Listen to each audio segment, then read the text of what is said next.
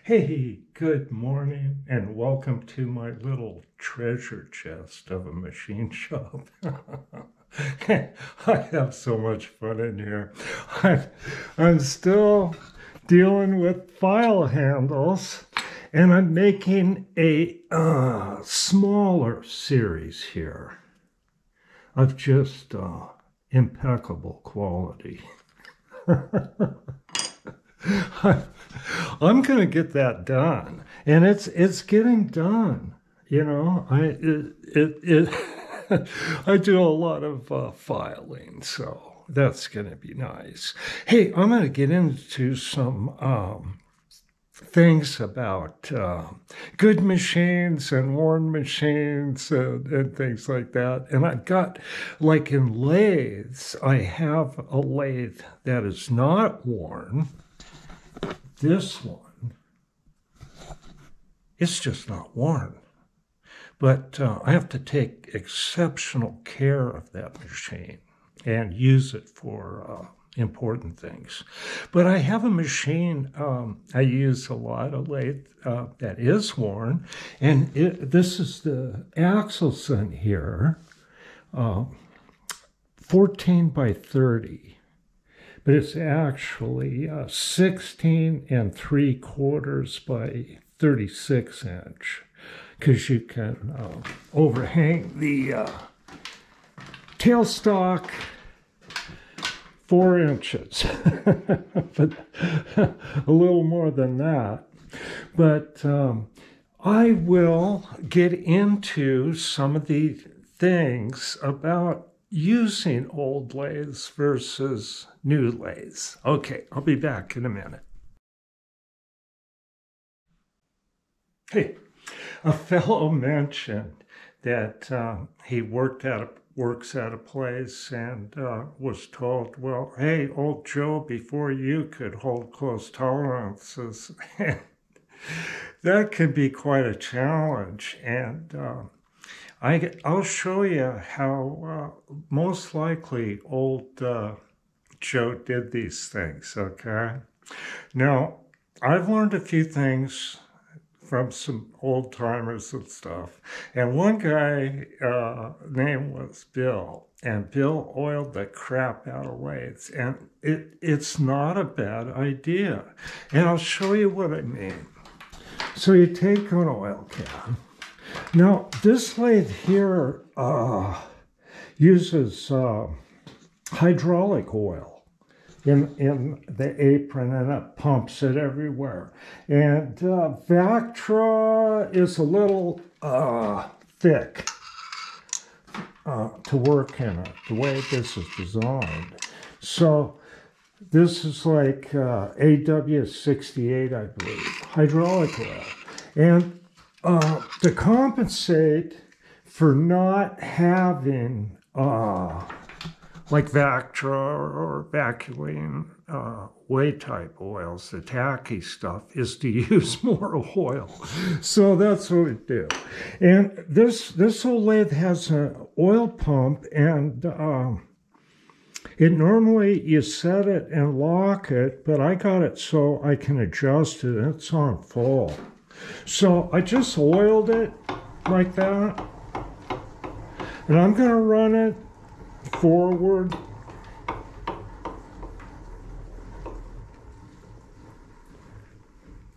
And I'm going to oil the back here. And of course, this machine's got these whey wipers have brass scrapers and springs and felt, and those need oil too. And I oiled them when I oiled the machine, but I do this. I just thought I'd point that out. Then run it back, and it just, look at this. See that? This is an 80-year-old Axelson. Well, it wasn't doing that a minute ago. Okay, you can start feeling it getting tight back here, okay? Now, there's another thing about a lathe like this is the length of this carriage. 26 inches, and it's longer than you can actually turn. Okay, now notice it's all the way back here. Notice where the tool post is, okay? In relationship, see, you'll have to do something to get back here. Okay. But then, okay, let's go all the way forward. It's a little bit tight right now. Okay, here's where it's getting loose. See? Okay, now you got to feel this. It's starting to get tight right here. Now, here's where the machine will cause problems, is where it starts climbing up on the unworn part up by the chuck here. You start feeling it getting tight right in there, see? So, to get the optimal accuracy, you're going to have to fudge it in, and I'll show you how you do that. The KDK works real good because it's offset. So we're still in the sweet spot. So you see what I did here? I got this tool, this small tool post, on this plate, and I can slide it over. Got a cutoff tool. Look at that. See what I did?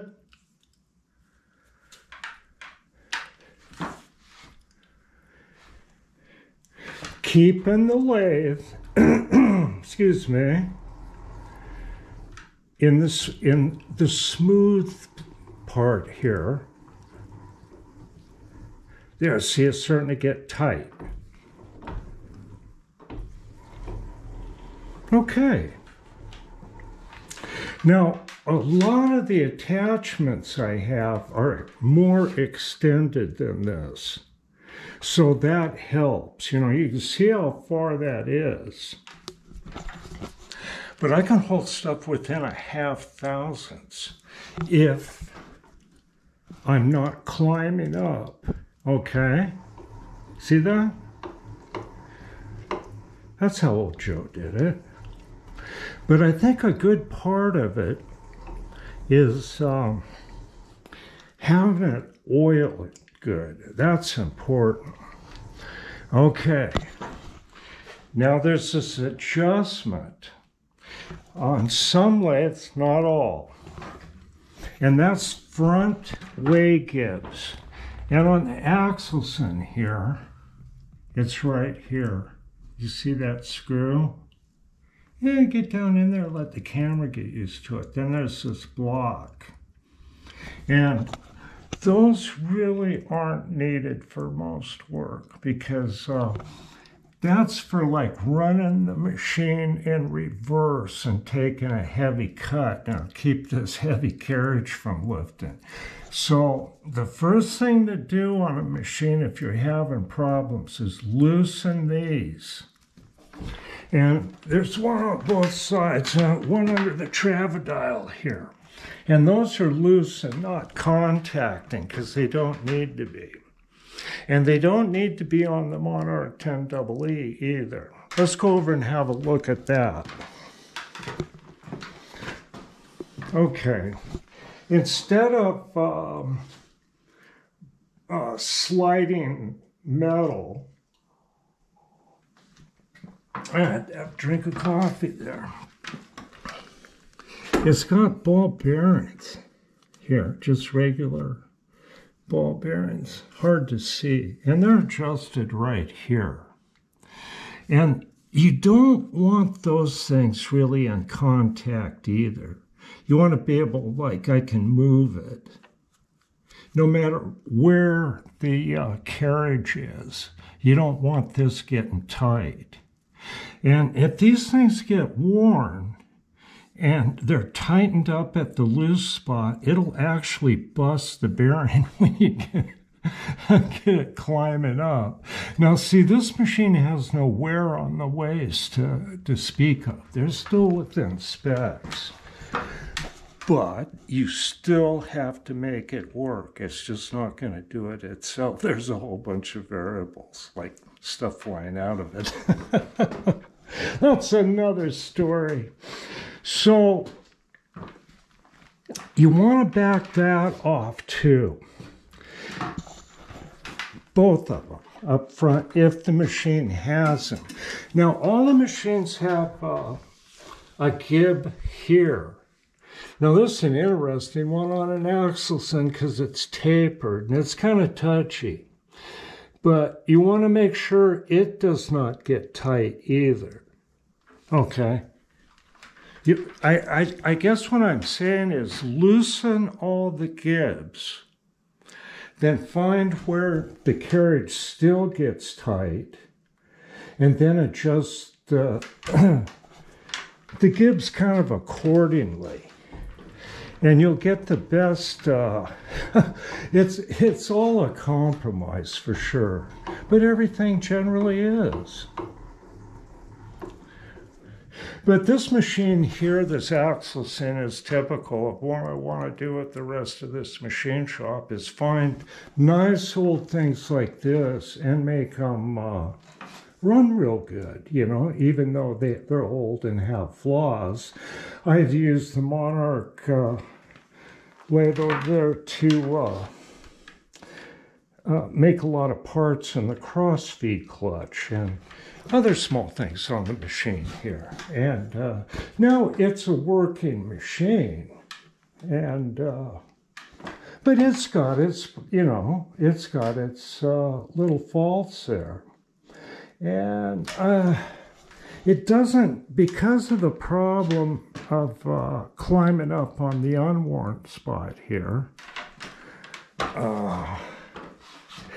right about this point here, as far as the carriage can go, you can see how much further it can go. The stop here can be removed. So when you get back to here, let's see where it starts getting tight there. That's still feeling pretty good. Let me see.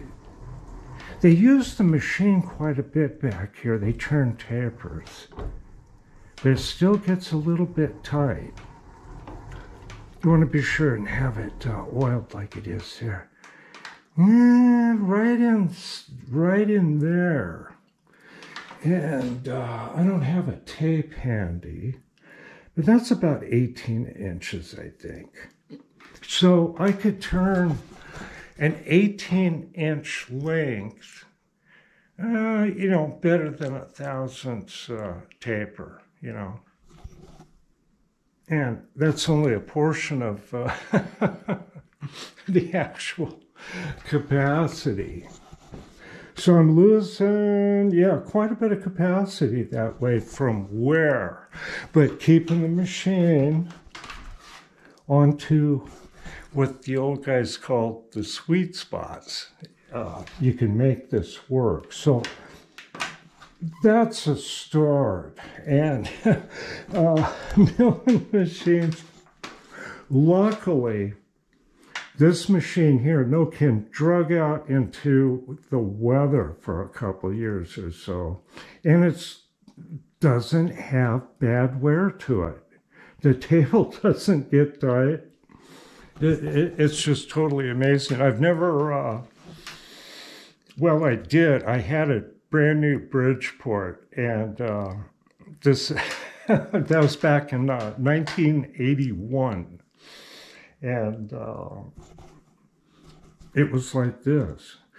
Kind of an amazing stroke of luck. I just feel very lucky to have a horizontal mill like this.